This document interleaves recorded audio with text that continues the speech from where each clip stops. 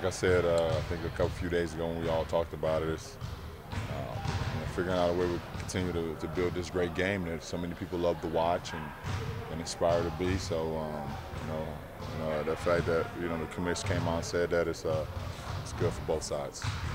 Also on the radio today, Dan Gilbert was on and mentioned that he was hoping that you and he could meet soon, like you do maybe once a year, and you talk about the direction of the franchise. How do those meetings typically go? And he mentioned that he sees you guys as a partnership. Is that how you view your relationship with him now? Well, we both have two common goals in mind, and that's to continue to build this city, continue to inspire, put things up, create jobs, and have a winning franchise. And for me as a player, I'm gonna make my impact not only in the community but on this team, and he's doing the same.